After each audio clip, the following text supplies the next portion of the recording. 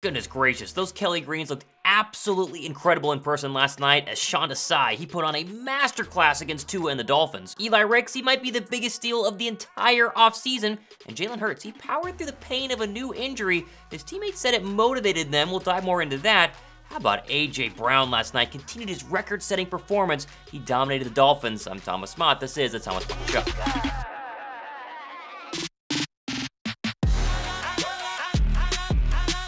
All right, I just landed a couple of hours ago back from Philadelphia. Sunday Night Football at the Link. The energy was as close to a playoff game as I have ever seen. And the Kelly Greens last night, oh my goodness, it was absolutely a game for the ages. Not only was there Kelly Green all over the place in the Eagles parking lot, at the tailgate that I was going to, shout out Lamb and Mike, but all the stars were there as well, including this picture of Julio Jones, Deshaun Jackson, Chad Ochocinco, Devontae Smith, A.J. Brown.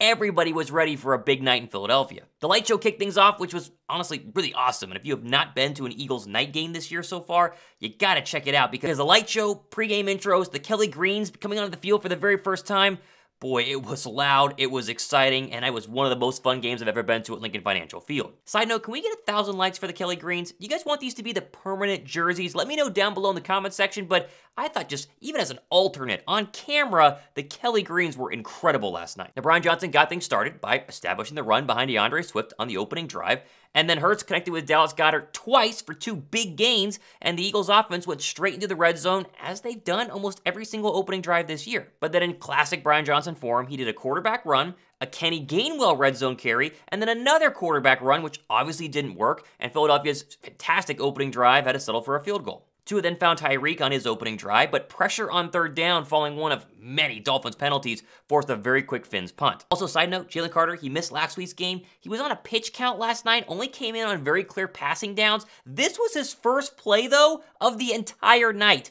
He was absolutely unguardable. I was watching him all night long. I think he probably won 90% of his snaps on defense against either one-on-one, 2v1, or even 3v1 getting chipped at times. He is so clearly Defensive Rookie of the Year, and he showcased why last night. Philadelphia got the ball back, and Jalen Hurts immediately fumbled on this horrific play where it's kind of a covered sack. He holds onto the ball way too long. It gets easily knocked out, and Philadelphia continues their big, long streak of turning the football over one too many times each and every game. This one was a backbreaker, though, because it was deep inside Eagles territory. Tua then immediately threw a wide-open touchdown pass to Tyreek Hill. The Dolphins held Josh Sweat so darn badly they had to call it back. Decide's defense then settled down, help from the crowd noise, and forced a Dolphins field goal. Hurts then went right back to work, and he marched back into Dolphins territory, where the Birds would go ahead and do their first of 6 brotherly shoves last night, all of which worked. It really pissed off Dolphins beat writer Joe Shad, who apparently was so upset last night he took to Twitter and voiced his whole idea that the brotherly shove is the worst play of all time, and got ripped for it, as he should on Twitter. Hurts then found Goedert on a tight end screen, had Jordan Mailata like 20 yards in front of him blocking downfield. He cleared the way, and the Birds had their very first touchdown, jumping out to a 10-3 lead. I gotta at least give Brian Johnson some credit here. He wasn't perfect last night, but this was his best offensive game plan and the best overall night for the Eagles offense almost all season long. He got DeAndre Swift involved, he got A.J. Brown involved, Dallas Goedert was involved. They moved the ball around really, really well, and even though he will continue to be under a microscope the remainder of the year, this was a very promising night for me from Brian Johnson. What do you guys think? On the Dolphins' next possession, they went 3 and out, and I started to really buy into this whole idea that Desai was not only about to put on a clinic, but is perhaps one of the better defensive coordinators Philadelphia's had in a long time. I mean, this is a Dolphins team that was averaging 37 points per game on offense. This was the greatest show on grass, except for last night. On the next Eagles drive, Jalen Hurts scrambled for a first down, but Twitter noticed kind of a slight limp, a little gimp in his stride, which really hasn't been there all season long. Jalen would not lead the game, but he did put a brace on underneath his clothes after halftime. He was seen jogging really gingerly on the field after the game, into the tunnel after the game, and that pronounced limp had me worried and had a lot of people on Eagles Twitter being like, what the heck is going on? Now, when asked about it post-game, Jalen Hurts gave a classic Jalen Hurts answer and basically gave us no information. Did you end up putting a brace on Jalen during the game? I did. Is that anything you think that will affect you going forward? I hope not. Now, I kind of thought back to that Rams play I talked about where he really landed awkwardly here, but turns out it's the other knee, so it clearly didn't happen on this play, but Hurts did confirm the injury did not happen last night against the Dolphins, and Nick Sirianni and A.J. Brown, they both hinted in their post-game press conferences that Hurts was playing banged up, it had come from a previous football game, and he was not 100%. So it's hard for me to tell if this is like a major thing that they're trying to mask, or if it's a minor thing that Hurts is just playing through. Either way, A.J. Brown said it was very, very motivating to see his general out there playing through some pain. You know, when your general is fighting through stuff, you know, it gives you a little extra little hump, you know what I'm saying, to fight through or to get it done. You know what I'm saying? He's standing tall in the pocket. He know what he needs to do, and he's leading us. So you know, whenever you see him fighting through adversity, you know, it gives us momentum, it gives us energy. You know, we gotta do it. You know what I'm saying? So, not to say something wrong with him, but you know, so yeah. Jalen is super tough, and he obviously hates talking to the media, so he's never going to tell you exactly what's going on, and Philadelphia will let it keep it close to the chest, that way other teams can't key on it, but I'm torn between this being kind of serious, and they're just working through it, or kind of a minor tweak that we're going to see Jalen have to deal with for the next couple of weeks until he's able to rehab. Either way, it definitely was concerning when QB1 was limping out there. How concerned were you guys? I know people on Twitter were saying Mariota was warming up at halftime, but Hurts never left and fought through the pain. I'm hoping QB1's going to be just fine. A couple of plays later, Philadelphia went for on 4th down and 3, and Jalen Hurts. How about Houdini on a bad leg, bad knee, whatever it is, rolling to his right, touchdown, well, almost touchdown pass to A.J. Brown. This was vintage Jalen Hurts, keeping the eyes down the field and finding number 11 all the way down to the half-yard line. Stay tuned for way more on A.J. Brown's unbelievable record-setting night last night. But the Eagles had the ball at the 1, and obviously tush push was coming. It's very funny to be in the stadium and have 70,000 of your closest friends all know what's coming, and the Dolphins still couldn't stop it. Tush push for the touchdown. Philadelphia was starting to blow this game wide open. Now, Tua went back to work on a 2-minute drive, converted a 3rd down and 19 to Tyreek Hill. He then marched into the red zone, but Nolan Smith, limited snaps in this game. How about his first career sack as an Eagle?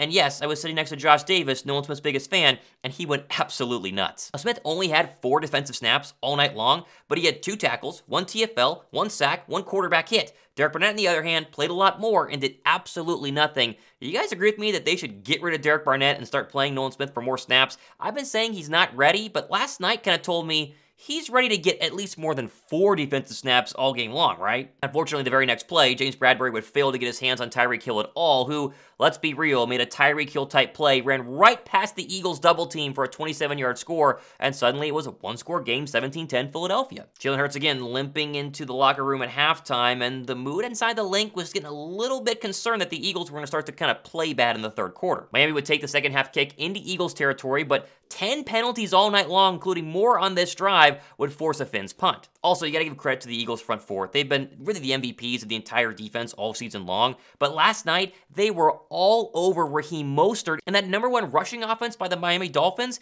it's gonna be very hard in January to run against this Eagle defense, especially in a playoff game, and I'd be very scared if I was an opposing offensive coordinator. Jalen and company would go 3 and out, but then Tua couldn't convert on a 4th down and 3, despite the fact that the refs probably missed a face mask call here on James Bradbury. But Dolphin fans couldn't complain long because the ball don't like crowd was very excited when Hurts threw this really awkward pass that kind of took a right angle right into the Dolphins defenders for a pick 6. I'm not sure this is totally on Jalen Hurts. He definitely should have thrown this ball away. At worst, it's an incomplete pass or a sack. Don't try and force it down the field. But the idea that the ball would get tipped and then just immediately turn right into a Dolphin's waiting arms, it just kind of unlucky. While the fumble was really his fault early on, this first interception and the resulting pick 6, you can't really blame Jalen all that much. Still though, Jalen, if we could not turn the football over at all during a game, you're going to be winning by a lot more than just 31-10. Now following the pick 6, Jalen would immediately answer, show that tough and that grit, and go right down the football field where he'd scramble on this 1st down, which, back to the injury, he shouldn't be able to run here if it was a serious thing, right? But after the scramble, he then had another movement inside the pocket and a great move by Devontae Smith on one Eli Apple for another 1st down. We have to give Hurts credit, especially on this drive. There were multiple times where after turnovers, he could have just rolled over and had another bad game like he did against the Jets, but each time he turned the ball over, they marched right back down the field. This was probably Hurts' best overall game, and he was banged up, as we said earlier. Hurts then found A.J. Brown inside the red zone, broke some tackles, and did what A.J. Brown has done his entire career. But by the end of the night, A.J. Brown had his 5th straight 125-plus yard receiving night, another touchdown. No receiver has done that in the entire NFL since Megatron did it back in 2012. A.J. Brown is on a tear right now, and Nick Sirianni said in his post-game press conference he's really glad Jeffrey Lurie paid him $100 million. But I think this week at practice, AJ was having an unbelievable practice, and I went up to Mr. Lurie and I'm like, there's no way I ever thought this would have came out of my mouth. Thanks for the $100 million to pay AJ Brown. I really appreciate that. Like a guy from Jamestown, New York, I never thought I'd ever say, hey, thanks for the $100 million to pay AJ Brown. Now, it's not a surprise AJ Brown's elite. Like, we all know how great AJ Brown is, but he's on a different level since that whole little drama on the sideline, Minnesota Vikings game.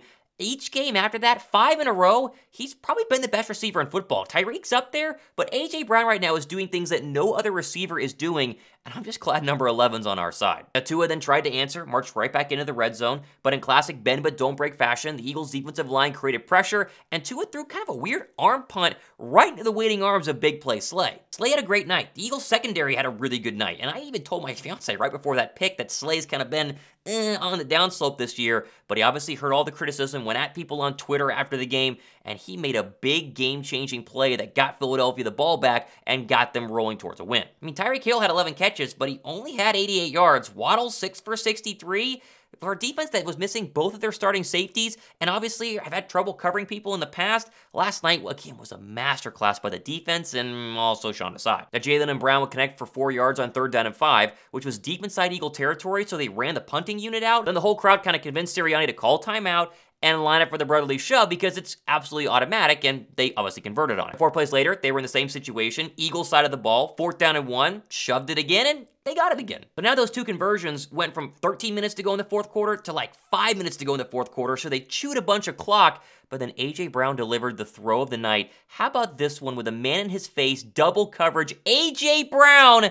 Oh my gosh, the link went absolutely insane on this play. Hey, come on, like, you can't defend this. This is gonna give defensive coordinators nightmares because when Philadelphia needs a big play, A.J. Brown is right there. He's having such an incredible season right now, and that game last night, albeit against backups for the Miami secondary, was another statement that says, hey, I'm here, I'm an all-pro this year, and I might be even a dark horse for MVP. Hurts then gave Gainwell a red zone carry, but it actually worked this time. He kept his feet up, spun in the end zone to basically go ahead and seal it. Dolphins had one final shot, but then Josh Sweat got a 2nd sack of the night on Tua Tagovailoa. And then on 4th down and 10, Tyreek Hill was blanketed by Eli Ricks. How about Nick Sirianni's reaction after this play as well? Side note on Eli Ricks, he was fantastic last night. 14 coverage snaps, all on Tyreek Hill. 0 catches. He had 3 targets. I mean, those numbers are insane for an undrafted free agent who wasn't even supposed to be on this roster at the beginning of training camp. Did they find another diamond in the rough here? I think they did. It's insane how good he was last night. Huge thumbs up for Eli Ricks. Philly would kneel it out, and boom, 31-17. A dominant win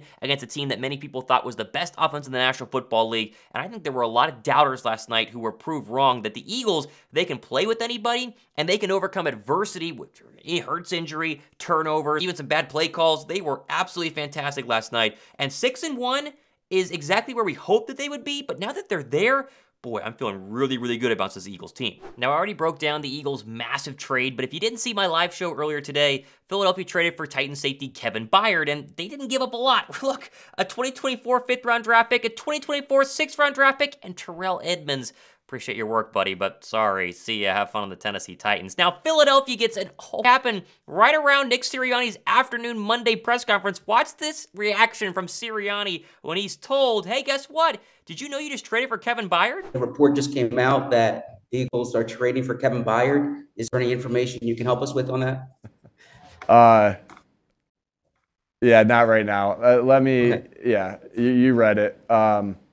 Clearly, he knew it was going to happen. It's funny to see. The other Eagle young safeties, not Justin Evans, he's not that young, but Evans, Blankenship, they've all been good and really, really good at times. But with all the injuries piling up, it was just perfect sense. It made perfect sense for Philadelphia to go ahead and make this move. Huge thumbs up for Kevin Byard. More info on that probably on tomorrow's show. But the fact that they got him fresh off of season, he does it again. We'll have plenty more coverage, especially updates on the situations with the injuries happening tomorrow. But quick shout out to all the people I met at the stadium yesterday. I think I ran into like 10 of you guys who recognized me, which it's always fun for me because it's fun to know that you guys love the show and watch it, but I love running into you guys. I appreciate you guys greatly, and I'm really, really glad we got to hang out, at least for portions of that game. Oh, my fiance, she had an absolute blast at her very first Eagles game. She is definitely converting into a diehard Eagles fan. Again, plenty more stuff happening the next couple of days and weeks. Be sure to hit that subscribe button. Give me a go birds down in the comment section. 6-1, let's go! I'm Thomas Mott. This was the Thomas Mott Show.